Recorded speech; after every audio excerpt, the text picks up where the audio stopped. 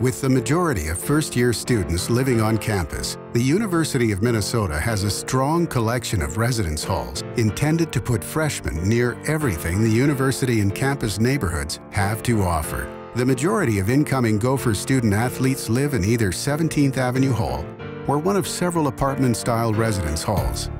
These are all nestled on the edges of the academic campus, which makes getting to class fast and easy. They're also just minutes from the Bierman Building, the everyday home of Gopher athletics. Beyond school and sport, these residence halls are steps away from Dinkytown and Stadium Village.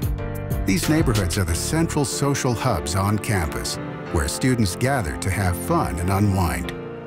Bus routes, light rail stations, and bike paths are all practically outside the front door, offering easy transportation options that open up everything the Twin Cities has to offer. Food, music, movies, plays, pro sports, beaches, parks, and more. In addition to their location in the middle of the action at the U of M, these residence halls also include a great collection of services right within the building, including on-site dining halls, free laundry, technology labs, study lounges, and game rooms. Housing can make the difference between an average freshman year and an incredible freshman year.